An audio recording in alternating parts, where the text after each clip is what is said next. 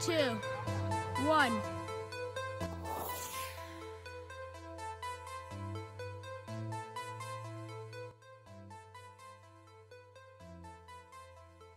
Hey everyone, I'm Cole.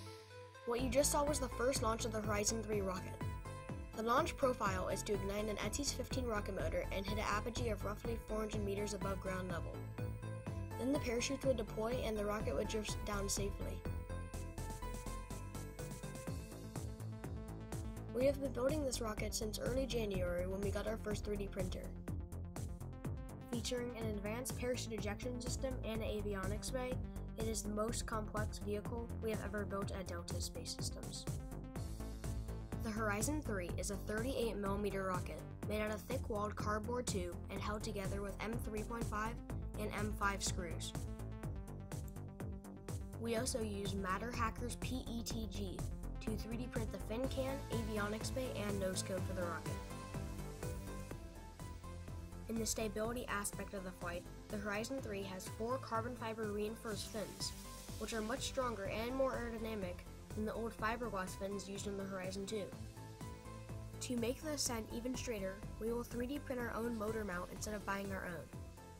Since the tolerances weren't just right, the motor shifted slightly during the flight, which made it pitch over, as seen here before the launch.